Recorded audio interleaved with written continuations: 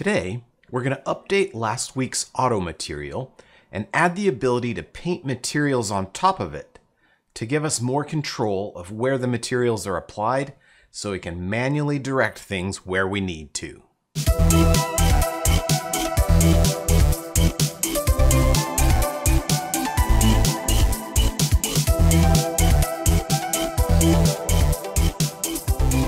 So last week we created this really cool landscape material that automatically applies rock on the sides of slopes, grass in the flat areas, and also sprinkles snow at higher elevations. And all of this is done for you, so you don't actually have to manually paint anything. But the problem we came up with at the end of our tutorial last time is, what if we actually do want to manually apply some materials? What if I want to create an area down here in the flatlands that has snow on it? Or what if I want to apply some of this rock material to a flat area?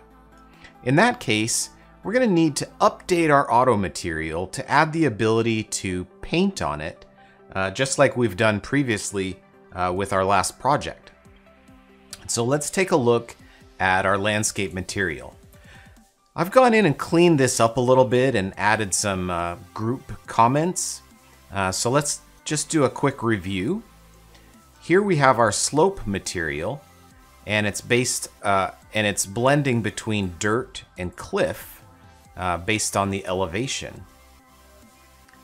Here we have our flat material, and it's blending between grass and moist stone, also based on the elevation. And then here we have the mask that is blending between the slope material and the flat material. And then here we have the mask that blends, that adds our snow on the top of things.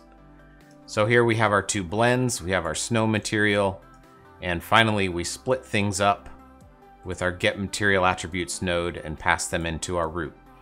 Now, one thing that I did do is I started using this Get Material Attributes, and this was based on one of the comments, so I really appreciate the person that clued me into using this node.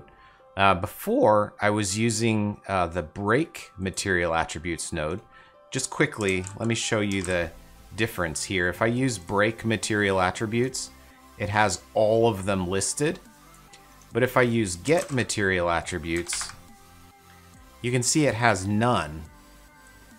But then if I come over here to the properties, it's an array, so I can add as many as I want. So I can add base color, metallic, specular, and each of these slots I can define it and put whatever I want in it. So I made one like this that only has base color, specular, roughness, normal, and ambient occlusion, which are the material properties that we're using in our landscape. You can do the same thing with a set. So you can do set material attributes and add things, and this allows you to group them into one material, so it's kind of like the opposite. And I've gone through all of my functions, and where I had make material attributes, instead of make I use set, and where I had break material attributes, I replaced it with get, and that cleans things up a lot. Alright, so now let's get to the task of adding the ability to paint our material layers. So the first thing that we need to do is add a landscape layer blend node. And this node is empty at first, and we're going to need to add some layers. So over here on the properties, I can add elements. So there's my first layer. And I'm going to open this up and give it a name, and the layer of this one is going to be Auto, and my preview weight's going to be 1. And this is the base layer of my landscape. So everything that's happening here in my auto material is going to plug into this base layer, just like this. And then any layers that I make on top of this, I'll be able to paint those on top of what's happening with my auto material. So here's my layer blend node. I need to go ahead and add the rest of the layers. So I'm going to add one layer for the flat areas of my landscape. And this one is going to be a height blend. I'm going to add another layer for the slope areas of my landscape. And notice that I'm giving these names here. The names are important because I need to use them later, and I'll show you that in a second. And then for my final layer, I'm going to do another layer that is the snow.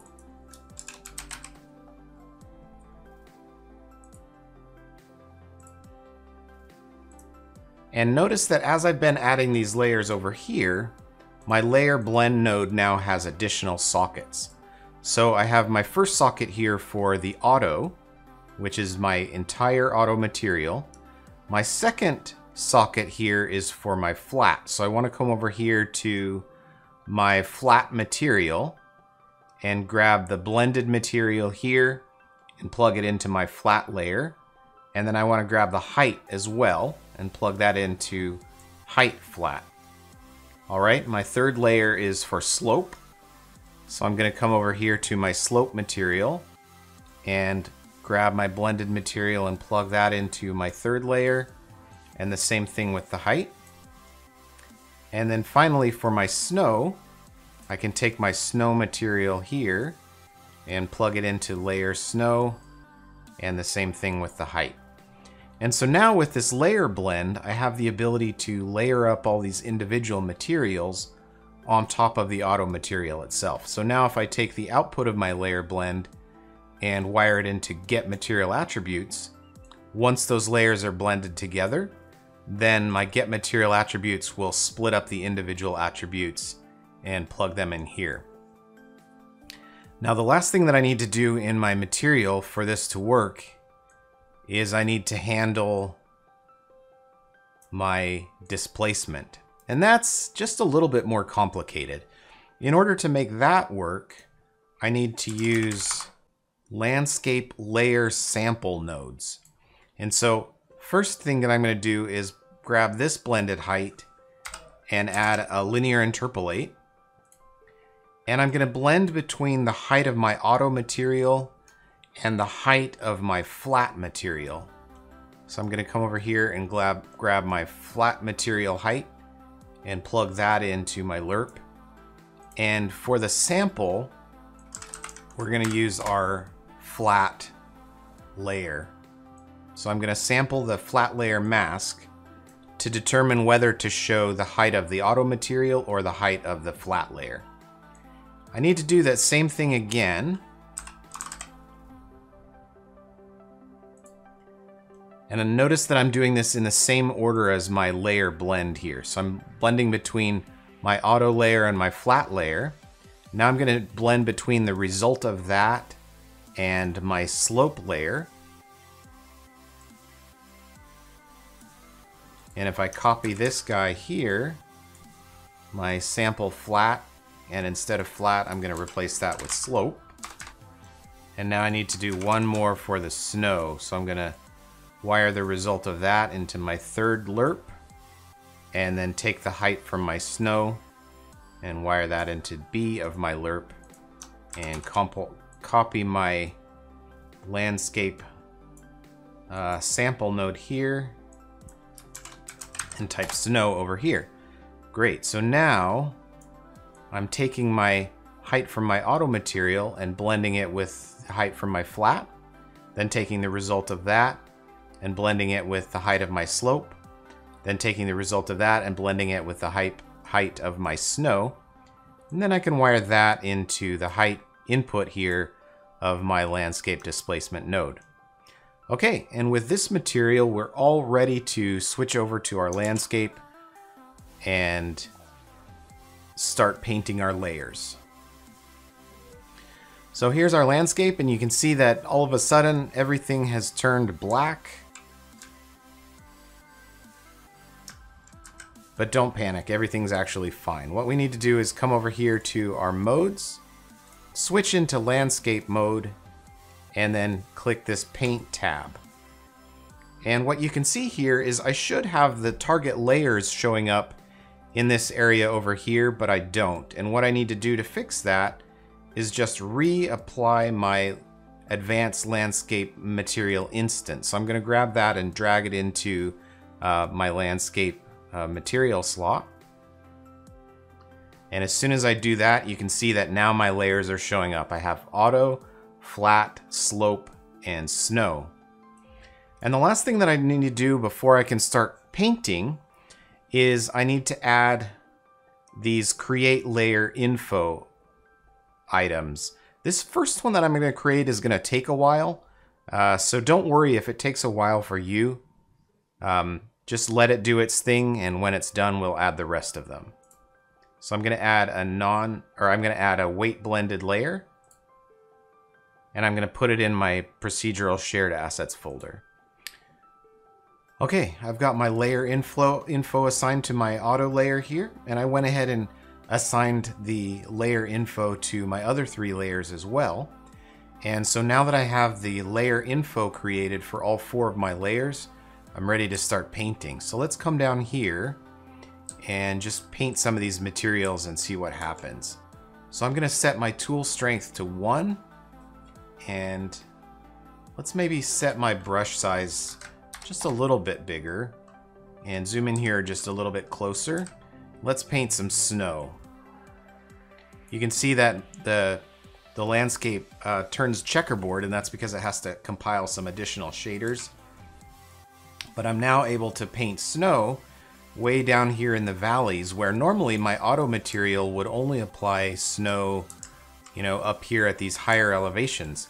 But because I'm doing it manually, I can now apply the snow in this area. So let's try painting some slope material. And again, it's going to compile the shaders. But now I can paint the slope material here. And you can see that it's painting dirt in this location because my slope material paints dirt in the flat areas and rock on the slopes. Well, let's see if we paint what happens if we paint flat. So if we paint flat here, you can see now that I'm painting grass. And our flat material paints grass at low altitudes, but it paints my moist stone material at high altitude. So if I come up here where the snow is, and I paint in this location, you can see that now it's painting moist stone. So I've set up these layers so that depending on the altitude, they're either painting one material or another.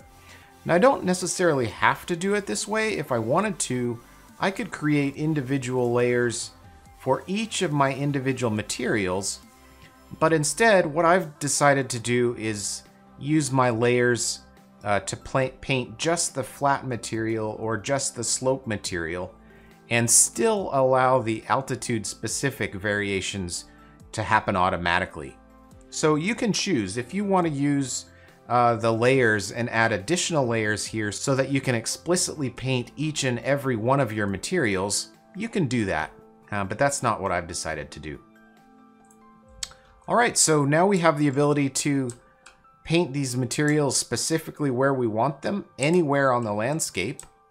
And so now I can go back in and touch things up, put more grass where I think it needs to be, maybe put more cliff rock where I want it to go, and just really clean up my landscape and customize it and make it exactly how I want it to be.